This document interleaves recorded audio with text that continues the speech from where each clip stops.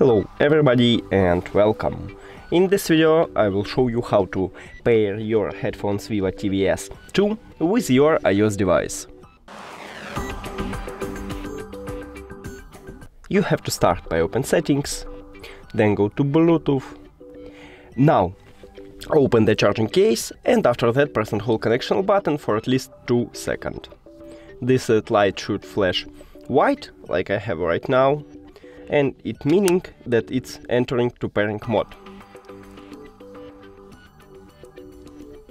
Now click on your headphones at the device list. And we did it!